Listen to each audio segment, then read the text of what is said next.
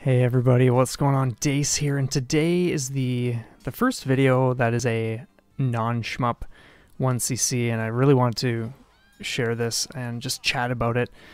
These non-shmup vids are not going to be frequent by any means. They're going to be once in a very long while. But anyway, let's just get right into it.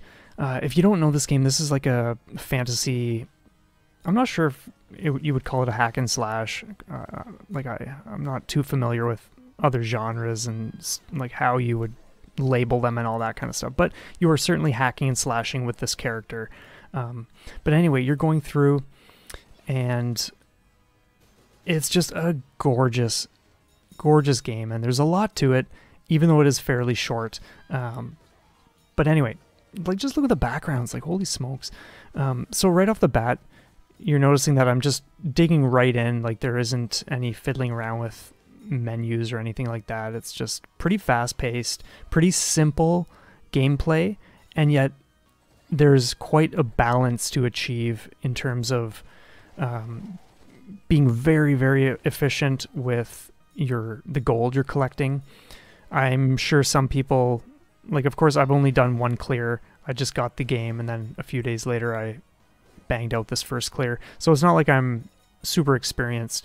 I would imagine some people can go into this and like not lose any lives and not need to spend anything at all, just because they've really invested some time and energy into this, but that's not where I'm at these days yet. But anyway, there are these structures. That thing that I just destroyed, those essentially spawn all these creatures. I couldn't tell you all the ins and outs, but from what I have observed, at each one of these structures, there is a set amount of enemies that will spawn, and then eventually there's a point where no more will show up. So sometimes if you're finding it tricky to stay on top of all the enemies and attempt to destroy this thing, you can just deal with the enemies first and then destroy the structure. So like some games, the first stage is like a super breeze compared to what the rest of the game will throw at you, and it's the shortest level, obviously. I'm not even sure, it's like 3 minutes or something like that, whereas every other stage feels like it's 10 plus or close to it. But yeah, it gets pretty intense. You can save villagers. As far as I know, they're just score related, maybe achievement related for getting everybody. But I didn't focus on score. I just focused on enemies, gold, and playing decent. Now, for those who don't really know my playstyle when it comes to things like Dead Cells or games like this, I'm extraordinarily reckless.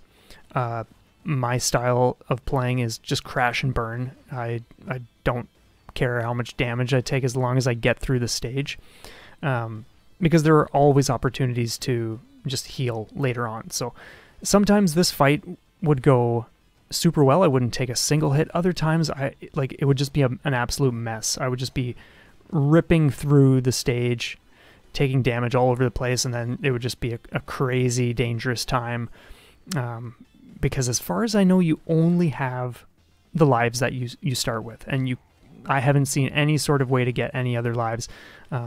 So yeah, on this difficulty, this is hard mode, of course. Halfway through this boss's health, these dudes start jumping out and attacking, and that just adds to the chaos. New Game Plus, which unlocks after you clear the game, these dudes are jumping out right from the very start. It's absolutely bonkers.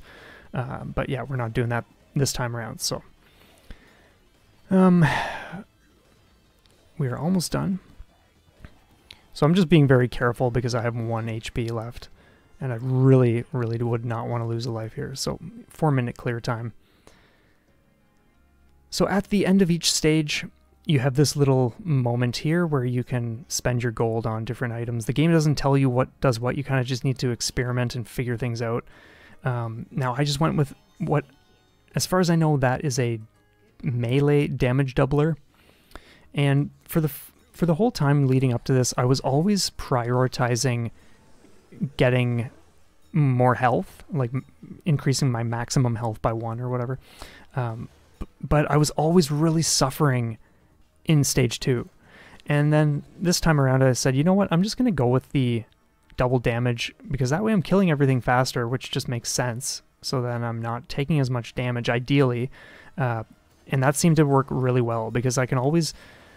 Like, here's the thing. If I don't grant myself extra health for this stage, then that means I have to play better anyway, because it's that much more risky. I have less to work with, but of course I have double damage.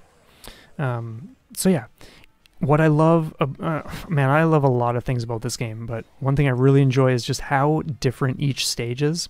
You're always destroying these structures in the stage, but there are always these surprises the game throws at you in each level. So the structures in this stage always have one of those tentacle creature things pop up right as soon as it's destroyed. And I think that's really, really cool. Plus just different things like skeletons this time. And I'm not sure what else they throw at us, but I cannot tell you how difficult this stage was initially. But one thing that really helped was finding a spot. I'm not sure if we passed it already or if we're going to come up to it soon. I think we're still coming to it. But there is a part where you can get a secret item. So sometimes you'll get like a bomb or a scroll, which is like a screen clearing blast, or you will get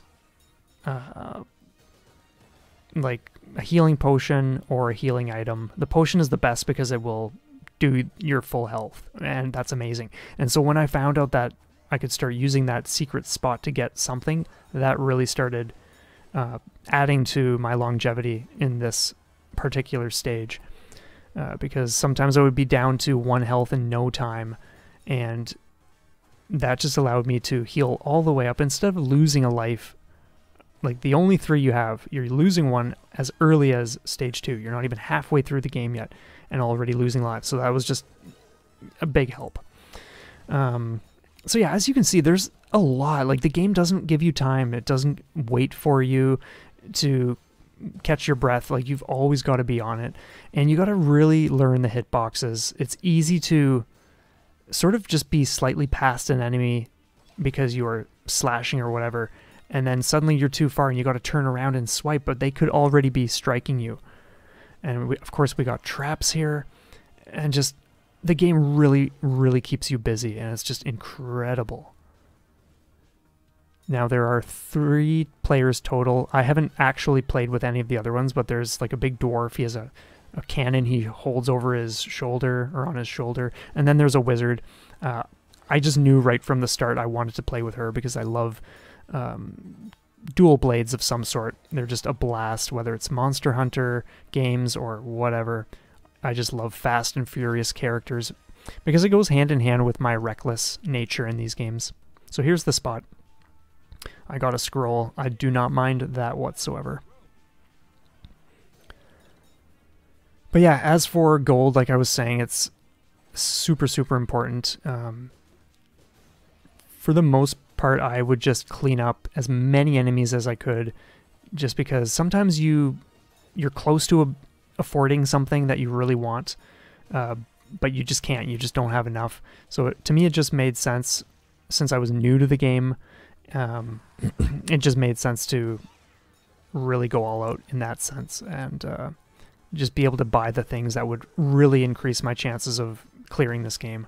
Someone on Twitter, they said this game has a 1% clear rate on hard mode. I'm not sure if they meant like the full player base or like what. I'm kind of assuming that's what they meant. I'm not sure how to confirm that or whatever, but it wouldn't surprise me because it's very challenging. But here's the thing, like, it doesn't, like, 1%, that may sound intimidating to some people or super impressive, but what I've kind of noticed, because it's the same with Crimson Clover, that has a ridiculously low percentage for people who have cleared it. It's either 1% or something ridiculous like 0.01. I don't recall, but it's super low. And it's not that the game is impossible and that people who cleared these games are like doing anything super special, or they're like, oh, the best players on the planet. Like, it's just that they they stuck with it. They just did not give up. They just learned, they put the time in, and they just went with it until they were done. And it's not to play down the fact that people have cleared super hard games that have such a low clear rate. But I think sometimes we can just get this idea about something when we see a number like that, or when we hear people saying, oh, it's like the hardest game out there, or like no one can beat it, like all these types of things. It can really taint the reality, because the reality is if you commit to playing a game and you are committed to clearing it, guess what? You're going to do that. As long as you don't give up, you will see the finish line. So anyway, that was a bit of a motivational tangent. So let's get back to the game. I'm going to swig some water too. So yeah, as you can see, those things explode to grant you access to the next area. That's linked to the structure we destroyed. So if you attempt to go past there before destroying the little building thing or whatever it is, yeah, you just can't go.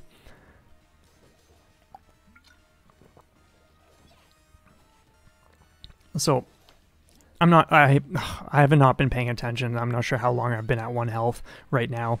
But at this point, like in the game, I'm doing everything I can to just not take a single hit. Because I swear I do not want to lose a life here.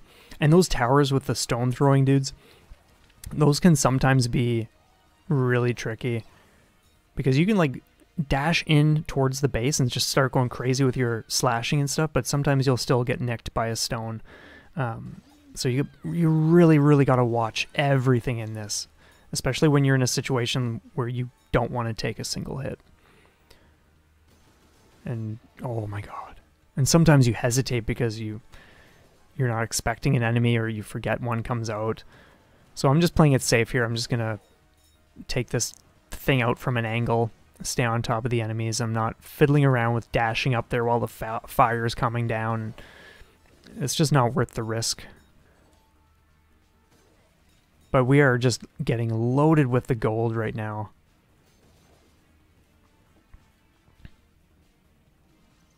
And those things are nasty. You really, really got to be careful around those guys. So each character has like 3 attacks more or less. Or at least I'm assuming, I'm pretty sure they all do. But I have my dash, which is like the twirling swing.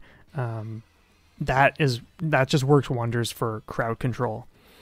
And then of course we have the throwing knives, or the dual blades or whatever. I think it's actually a separate knife. It looks different. And then there's just the regular slashing, which is just incredible.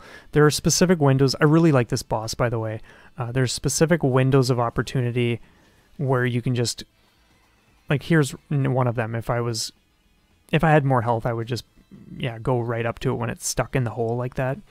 And there are other times in between all those little shots that it's doing where you could technically spin dash into it, hack and slash for a moment, and then just take off.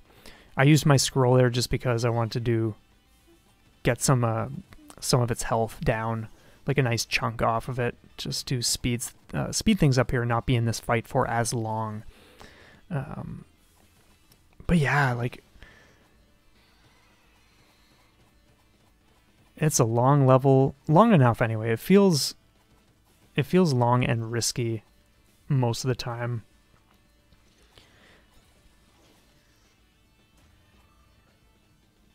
But we haven't even seen anything yet. This game just gets over the top. And there we go. Now, for this one, I sped up this section because I was here for almost a full minute. Just weighing my options. I went with an S item. I have no idea what that does. I boosted my maximum health, of course, and I grabbed some healing item as well, so I can heal 1 point of health if I need to, which I certainly will in this level. So this is a really cool one. At first you might not think anything of the clouds or the trees that we're starting to see, like that evergreen tree there, but there are some sections, I'll point it out when we get there, but there are times where enemies will sort of, it's not that you can't see through the clouds, but there will be times where there are so many trees and then the clouds flowing or like moving past over top that you don't see where enemies are. It's like you're in a misty forest almost, and that can get really dangerous because you don't realize an enemy is there, and then suddenly you're taking a hit and you're wildly just flailing around because you have no idea what's going on. So that's something that it'll catch you off guard maybe the first handful of times or whatever, but eventually you'll kind of just wisen up to it and know to pay closer attention to those things. So there are a lot of traps in this stage. It's easy to take damage if you're not paying attention, especially when you play recklessly like I do. You just want to be that much more careful that you're not dashing into spikes or flames. And of course, we are going to see some new enemies as well, or at least one new enemy. Or actually, yeah, we've seen these armored orc dudes or whatever they're supposed to be. And then there's another one we haven't seen yet, but we're coming up to it. And those ones in this stage, those ones gave me huge, huge problems until I finally just started really taking my time with them. Because I did not want to... Yeah, these guys here. These guys will dash at you once you're close enough. I didn't trigger it that time, so he didn't do anything, but we'll see examples of it because we go up against oodles of those dudes. And like I said, like it's easy to just... There's a flame trap going and you run right into it without even meaning to.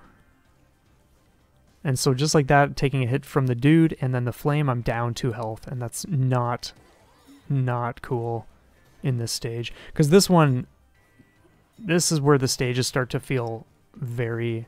Well, not very long as in, oh, it's a chore to get through it. It takes forever. I just mean you are on a journey in this particular stage. It goes places compared to the first two.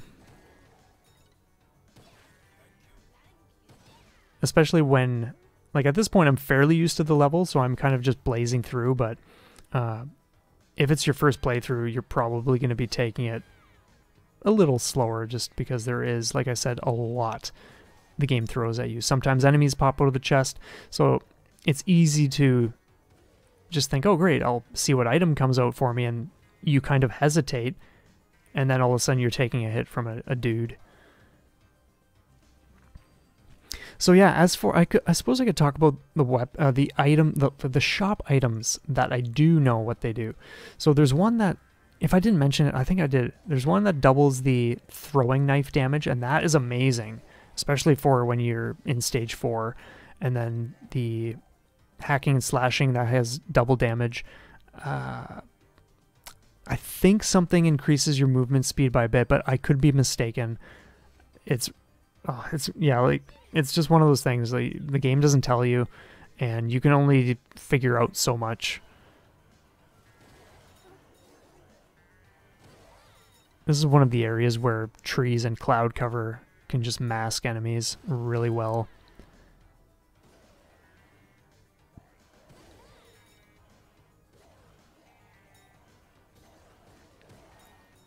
But I was super thankful to get that blue potion. Because, yeah, this boss, the boss of this stage, is very tough if you don't know how to approach it. My first couple times, I just went in... Well, actually, you know what? I'm going to save that for when we get there, and then we'll just chat about it for a bit. We'll just enjoy the level. But, like, just look at all the details, like the little rocks in the water, the ripples where it's hitting against the side there, just all these colors, all these details. It's just fantastic. The first time I made it to this stage, I totally missed the structure down there. And so I was roaming around all over the place, just attempting to find this one that I had missed. And then I finally came back up here and noticed it. Oh man, times like that are just great.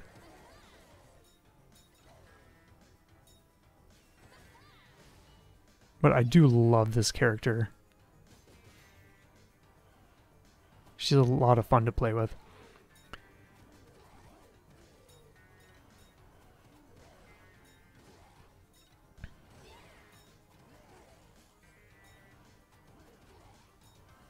And I really enjoy her voice acting. Sometimes characters will just, yeah, they'll either really nail a certain vibe or they won't, or they'll do a decent job at capturing a specific tone for their character. But I think with this one, what I enjoy is just when you hear some of the sounds she's making, it just sounds like she's having a blast of a time, because she's obviously no stranger to killing monsters. And I think she's done it enough that it's just in ways like a sport for her, like something enjoyable where she actually has a fun time. So yeah, this is a tricky part. There's that knight that we killed coming up here. That guy would always claim damage. He would always damage me. This part just went brutal. I'm not sure what happened here, but normally I stay on top of that section. I don't even take hits here, but that was just crazy.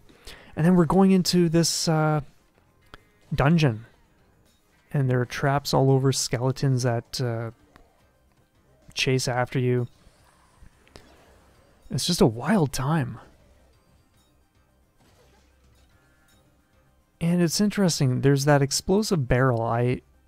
In other runs, I experimented with hitting it to certain parts of the wall and detonating it there, just in case there were secret passages or something. Because with the one secret item that dropped in Stage 2, I feel as though there's got to be areas within all the stages where there are hidden items to just help you along as you go. But I didn't come across anything else. I always wait to have my spin dash recharged before I come out here, because sometimes if it's not ready and you go to use it, then you're left hanging there, and then you're taking a hit you don't need to be taking.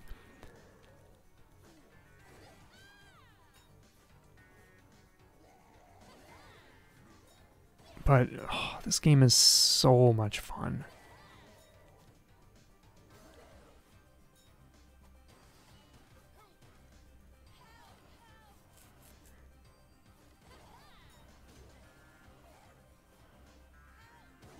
So I'm just really playing it safe here. I'm in no rush.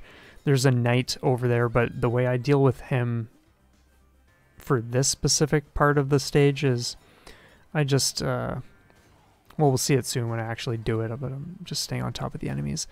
But I normally just throw my throwing knives until the structure explodes, because it will kill enemies that are close to it when it does go off. So that's what I do here. There's no sense taking a chance dashing up to him and attempting to be a hero and all this stuff. Oh, the flames. And a bonus to having double damage now. Normally I wouldn't grab the double damage item until after this stage. So it helped for taking out the knights a lot faster. Instead of 3 hits, they would go down in 2, which is just, yeah, really nice. So for the first time I came here, I would be at the opposite, or the first 1 or 2 times, I would be at the opposite side of the stage, and I would just be throwing my daggers across and then attempting to dodge the flames that he does, and that was getting me nowhere. So then I figured, okay, always go in with a scroll or a bomb if you can to just do a nice big chunk of damage, and if you're going to be taking hits anyway, you might as well be right at the head, just going absolutely ballistic. And so that started to work wonders. I started making it through where, sure, you take 2 or 3 hits, but you're bringing that boss down super fast. So the fact that I already took a hit in this stage was like, I think that's where I took it. I'm just doing all sorts of talking. I'm only really registering the on-screen events to such a degree, so bear with me. Those black creatures, they can show up anywhere in this stage, and they can just really mess with you. And the fire traps in this, you've got to just be so careful. There are numerous new enemies in this stage, and it's just over the top. I'm debating whether to go get the chest to the left and down, but I figured, you know what, it's not even worth it. whatever it is, I would be taking more damage just fiddling around with those fire traps. And then this is another area where you just gotta mad dash. I really didn't like taking that hit too, but whatever. And then this is just chaos. We have 3 of these things and just dudes coming up all over the place. But this character is so fun to play with, just so destructive. Just a whirlwind of chaos and destruction. But look at these colors, like the black and purple. It's just amazing. I do really love being able to use the dash as an evasion technique just to really get away quick. This is a very dangerous part. These dudes can more or less appear around you anywhere, and you need to be ready to dash and take them out instantly. You don't have to take your time here, but I figured, you know what, I'm just going to hunt a few, essentially. But I think eventually I just said, you know what, screw it, we don't need to do this. Let's just keep it moving.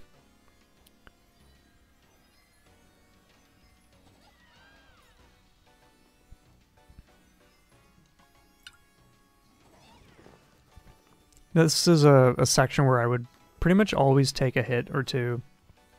So that's why I'm just really playing it safe, because the fact that I've taken 4 hits already is just really, really lame. We haven't gotten anywhere in this stage yet. So these skeletons are different. Their heads explode after they get knocked down, so you really got to watch that. The first few times I think I would hack and keep running, and then boom, you've caught up to the head already and you're taking another hit because it just went off. So that's another thing to be very mindful of. And just taking out things like the towers from a safe distance, like you can just take your time. I get that you're seeing me just blaze through it like a maniac, like a madman. But yeah, you can be far more safe with a slower, careful approach. I have no idea what that was, but I stalled for a split second and thought I was going to take a hit there. Oh my god, the black guy! Oh, I mean the black enemy. And the thing is, with the purple flames, or whatever they're, like the smoke flames, they have a ridiculously long range. There have been times where I thought, like, okay, I'm far enough away and I can just run in the opposite direction, and the stream of purple flame still catches up to me.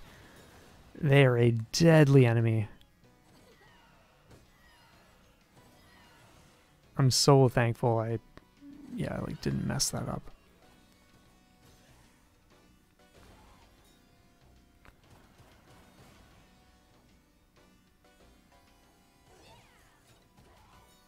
And once again, we are down to 1 health. But I felt really good about this run so far because I hadn't lost a life yet, and I think for me that was a first. Oh, and I was blown away. I didn't take a hit to that. Like, are you kidding me? Ah, but that was just a silly fumble running into danger. But I'm not too concerned because I'm far enough into the stage that I feel like my chances are still really decent. So we have a bunch of these rooms. You can't actually... I'm not sure why that one doesn't let you enter it. I've never been able to enter that direction. But you destroy the machine, the structure thing, and then you exit. And then the next room has more of these. And tons of enemies. And so we just continue along. One in each corner.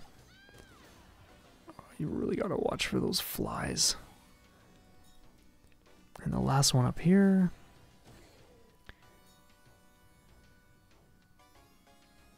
And then the next room is even more insane. With just huge groups of dudes that just are dangerous to deal with. It's so easy to overcommit with the spin dash because you're kind of left, like, whatever doesn't get taken out with that attack you're pretty much right in the middle of the enemies, and so you've got to be very, very careful. I'm not being careful. I'm not being, yeah, like I'm just going ballistic. That's all there is to it. It's not smart playing. It's just fun playing. Fun and risky.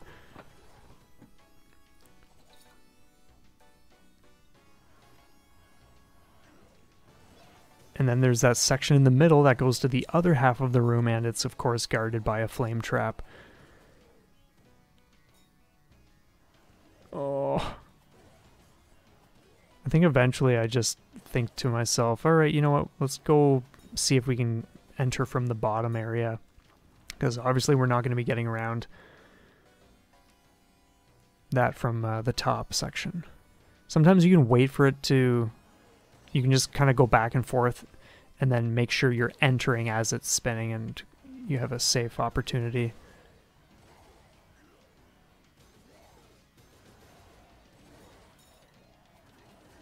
Oh, and the flames, like, that's what I mean. Like, sometimes you don't even think about it, but it's right there just spinning onto the screen and you can take a hit. It's just crazy. So here we are. I think I had only ever made it to this boss once or twice, but I had never made it past... I think I took an early hit to this particular phase, so... yeah. I had no idea how to even deal with these attacks until I just happened to figure it out right now. Like, okay, circle around, avoid it. So I'm doing everything I can to just not take a hit, but of course I did. But at least she's very weak right now. So I've never before tackled this part of the fight. So this was crazy. And yeah, we're just going to watch. It's just bonkers.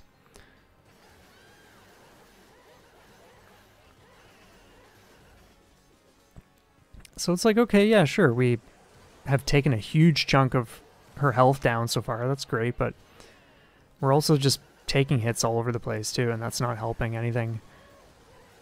And down to 2 health. She's almost down. At this point, I'm thinking, oh my god, like, are we going to survive this? I'm just being so careful now and just everything I can. 1 hit away from losing it. But we pulled it off. Oh my goodness.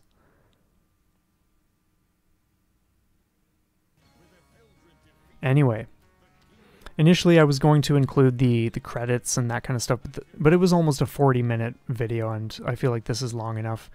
But yeah, anyway, let me know what you think of seeing this awesome arcade game. I really enjoy it. But yeah, thanks for checking this out. Leave a comment below. Thank you so much for being here, everybody. Have an awesome day, and we will see you next time.